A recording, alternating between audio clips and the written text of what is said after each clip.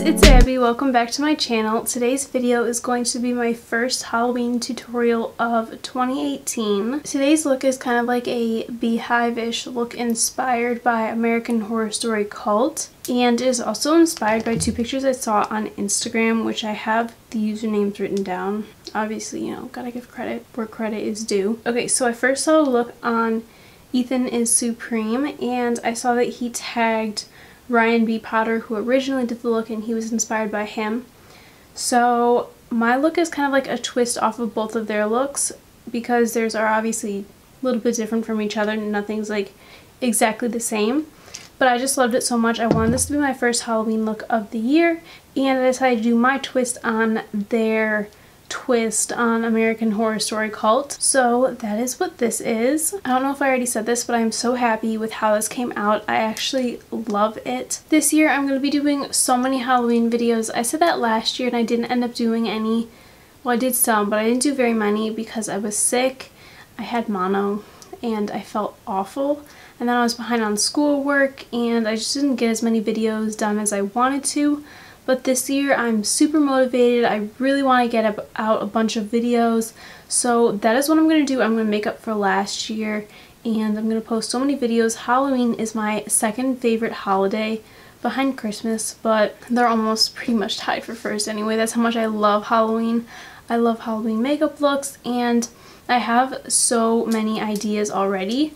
So I wanted to start this off super duper early. That's why I'm starting at the beginning of September, because I want to have 2 months dedicated to Halloween where I can post as many tutorials and as many looks as possible. Besides the videos I'm going to be posting on here, I'm also going to be sharing photos of looks that I don't do tutorials for. They will be on my Instagram, and if you want to check those out, definitely be sure to follow me. It is at Abbey Strohmeyer. We just hit 19.5k and I'm so excited. I hit 10k the weekend of Memorial Day, and right now it's Labor Day weekend, so I got almost 10,000 followers over the, like, technically what's considered summer.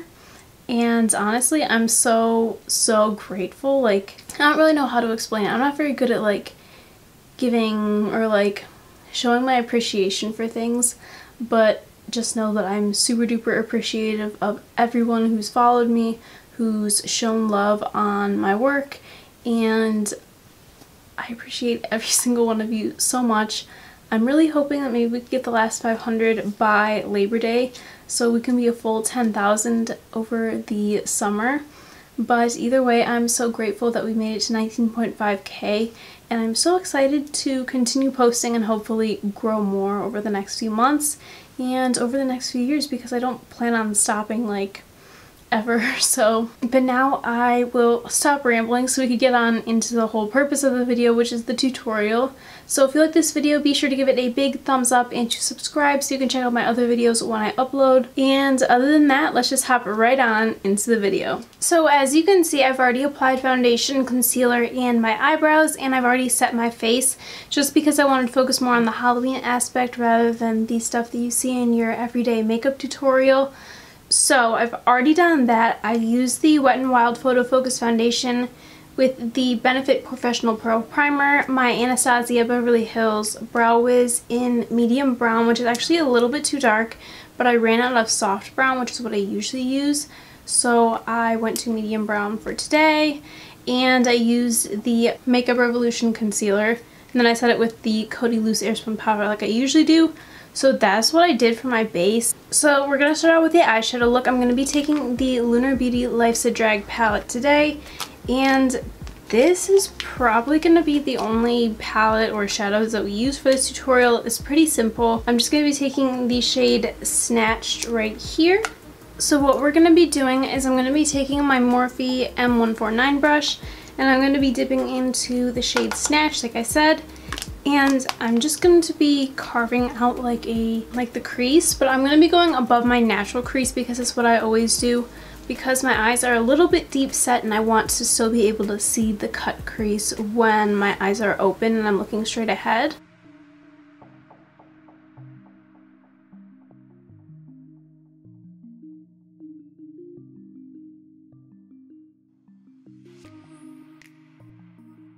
Okay, Okay, so I've kind of started at the outline for how I want it to look, and I'm going to start packing that red shade right over the outline in kind of the center, because what we're going to be doing is we're going to be taking concealer and cleaning up the bottom, and we're going to be blending the top part out, but we want the middle that is going to be nice and sharp and pigmented.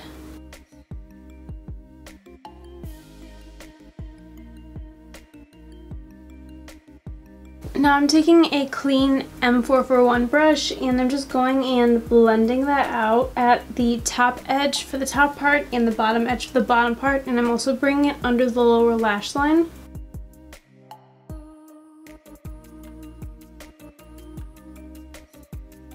Now to looks all kinds of crazy, I'm going to be cleaning it up with my Makeup Revolution concealer, and I'm going to be switching between this big flat round brush and this small flat round brush. Going in the inside, cleaning up right around here and right around here, just so it's a nice sharp line.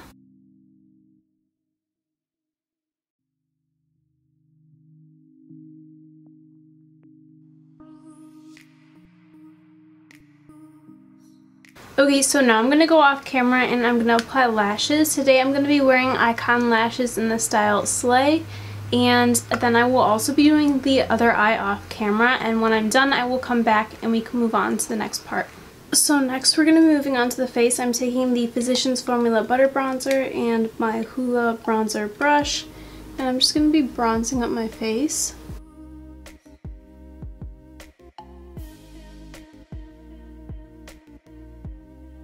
For blush, I'm using the NARS blush in the shade Dolce Vita, and I'm applying that to the apples of my cheeks and bringing it back towards my hairline.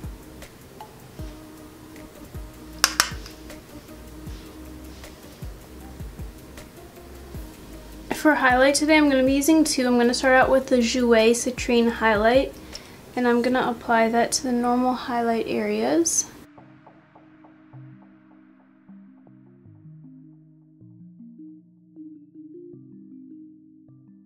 Actually, I lied. I think we're just going to stick with this one today. We won't add a second one on top because I really like how this looks on its own. For the next step, I'm going to be taking the Suva Beauty Hydro Liner in the shade Dance Party. And whenever I use these, I always use the Evian spray mist water thing. And a lot of people think this is ridiculous to buy like literally straight up water in a spray can. But I love this stuff. It works so well when you're using hydro liners or anything water activated, and it just feels really good when you spray it on your face. So what I'm going to do is I just take a bunch and I spray it right in there, and then you can see that it gets like really liquidy. Now I'm going to take like a bigger brush like this and just swirl it around so it gets like as deep into the product as possible, so a lot of it starts getting activated. So now I'm just looking at my reference picture, and I think what I'm going to do, I'm going to start by using this brush. It's like a thin angled brush, and we'll start off with that and see how well that works at applying the product. That's what I was saying, and then I got distracted. I'm just going to dip into here a little bit and see it picked up some product. I'm just going to start like that by making a line.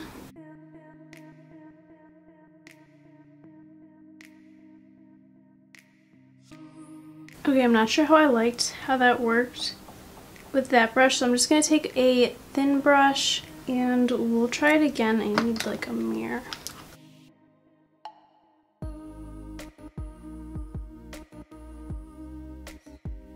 So I think that was a little easier. But basically just make a bunch of little hexagons all over this area. It's like hard to get up here because my baby hairs keep getting in the way.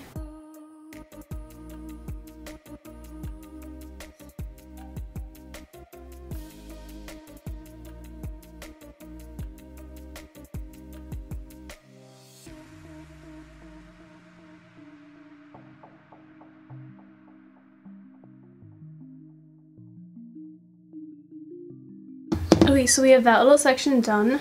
Basically, all you want to do is you just want to keep connecting the lines so they create more and more little hexagons. And they're hexagons, right? I think so. I'm not very good at geometry at all, but I'm pretty sure they're hexagons, and if I'm wrong, and I'm going to do the same thing right here.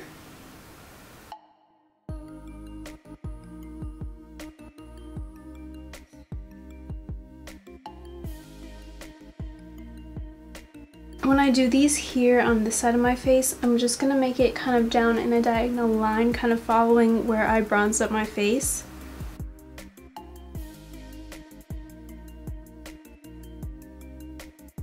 And then I'm going to do one last one here at the bottom.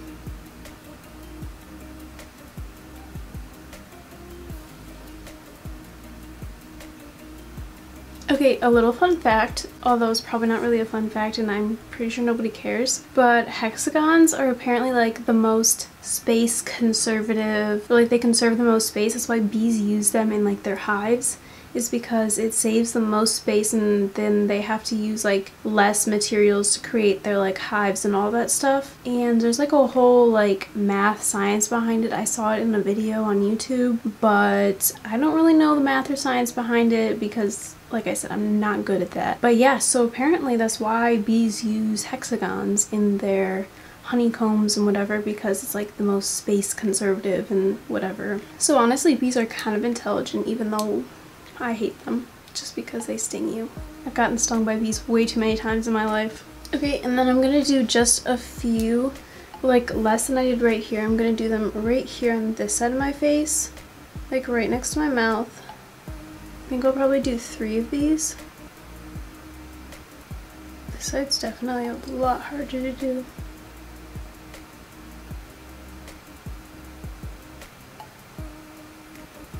Okay, just kidding, I'm gonna do one more below that.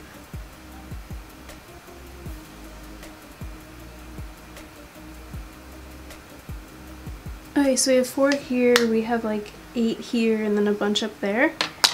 And now we're gonna move back onto the top ones because those are probably the most dry. I'm gonna be going back into my butter bronzer with my M149 brush, and I'm going to be kind of shading them. I'm gonna be shading all of them like at the bottom. So what you want to do for this is, like I said, I'm shading at the bottom. Actually, I think I'm going to use my Hoola bronzer by Benefit because that one's a little bit darker. Okay, so I'm just shading the bottom like 2/3 of these just to like give it more of a 3D effect. And what you want to do when you're shading anything is you want to stick to shading the same area on every single item that you're shading, because if the sun is coming down and casting a shadow, which is what we're shading, you know, because it's like the sun's casting the shadow, so 3D effect, more like dimension type thing. You want to keep shading in the same area because the sun's always going to be hitting it at the same angle if they're all right next to each other. So that way it'll look more realistic, because if you have shadows going off in all different directions, then it won't really look that realistic, because obviously the sun's not coming from 10 different angles at once.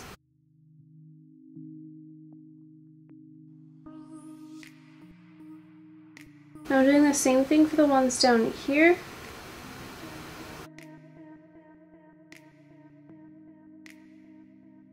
Next, we're going to be going into our Lunar Beauty Life's a Drag palette, and I'm going to be taking the shade Campy on a Morphe M506 brush, tapping off the excess, and we're going to start by just blending this around the edges of where we placed our little honeycombs.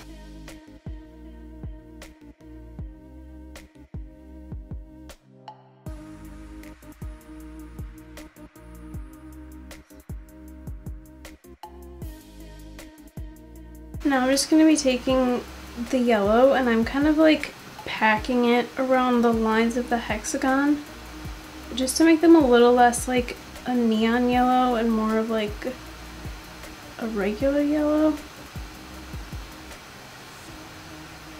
So now I'm just going to keep doing the same thing around all of the little areas that we put the honeycombs. I just got purple on my brush, that's not good.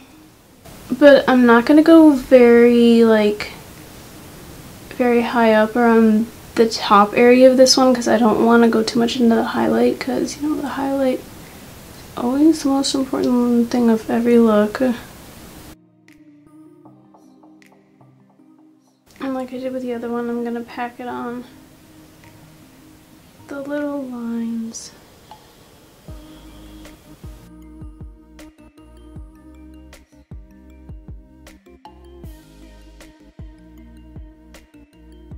Now I'm going to go in with that same brush and go into my Hoola bronzer by Benefit, and I'm going to go just around the area that's like immediately around the honeycombs, just to darken it up a little bit and give it a little dimension.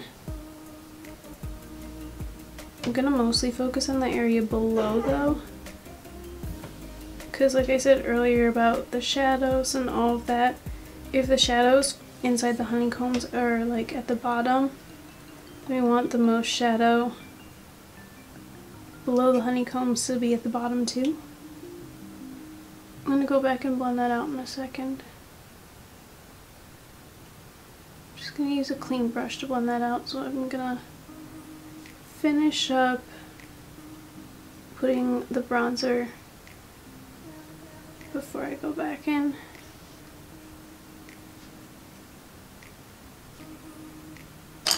Okay, so like I said, I'm going to use a clean 506 brush, M506 brush, to blend that out.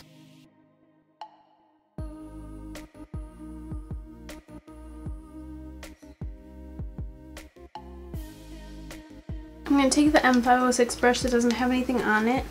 I'm going to take a little bit of the shade Campy, the yellow shade from the Life's a Drag palette, and I'm going to bring a little bit on this corner of my nose, like around like the nostril,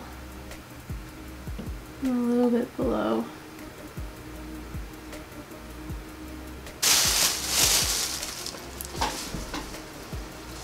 Okay, so we're almost done with this. The last step, I'm going to be applying this liquid lipstick.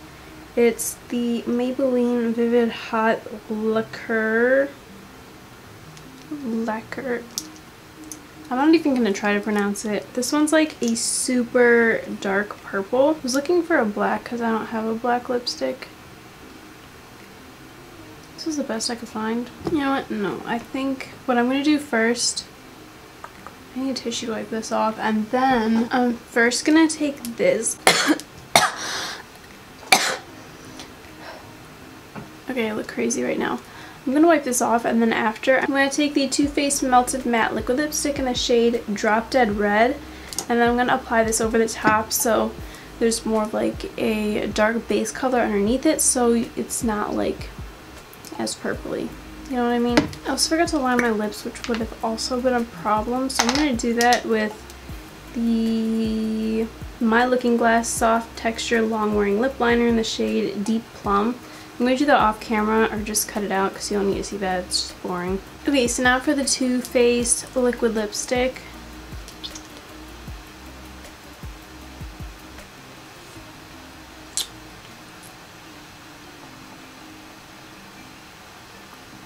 Actually, I might just wear this.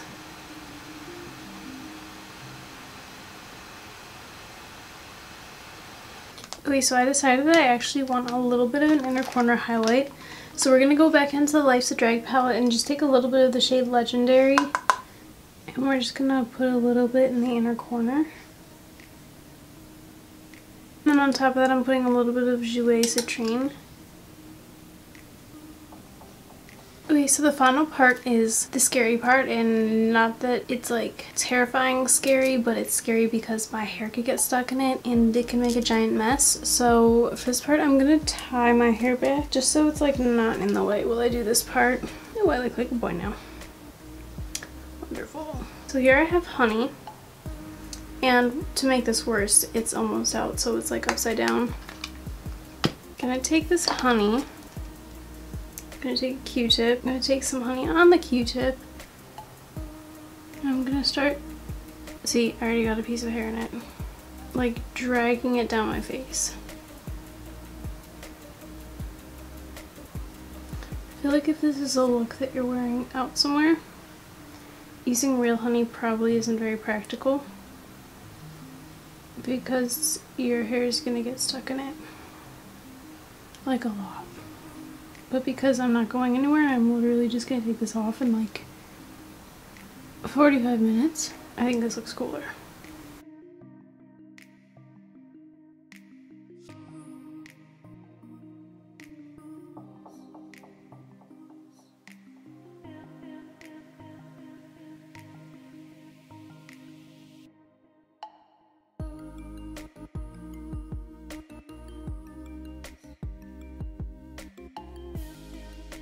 Finally, because I forgot this step earlier, I'm gonna spray my face with Fix Plus. Ew, honey just dripped on my shirt. Okay, so then this right here is the final look. I hope you enjoyed this video. I actually love how it turned out. I was a little skeptical, I was a little concerned because I haven't done like a look like this since last Halloween, and looking back on them, they weren't necessarily the best. So I was a little concerned that this one would come out like not as good like how last year's did, but I'm actually really happy. And like I said in the beginning, I'm gonna do so many videos this year. I know I said that last year, but this year I'm actually gonna do a ton of videos. I'm so excited for Halloween. I am so ready to do a bunch of Halloween looks, so be ready for that. And yeah, thank you so much for watching. I hope you enjoyed this video, and I hope you enjoyed this look as much as I did. I will see you on my next video. Bye.